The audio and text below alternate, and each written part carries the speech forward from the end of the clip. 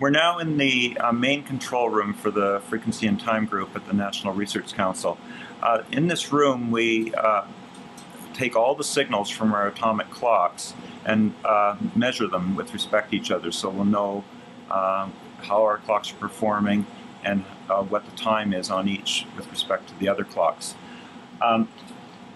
The systems that are behind me here are part of our method for comparing our clocks to clocks around the world.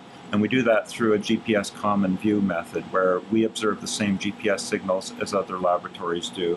And by using the GPS signal as a common signal, we can compare our clocks, the time on our clocks, to the time on clocks in other places in the world.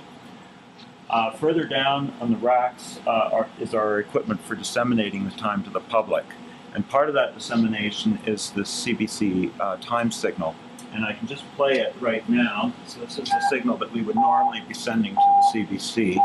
And it goes by a leased telephone line to the CBC studios in downtown Ottawa. And then they make use of it around 1 p.m. every day.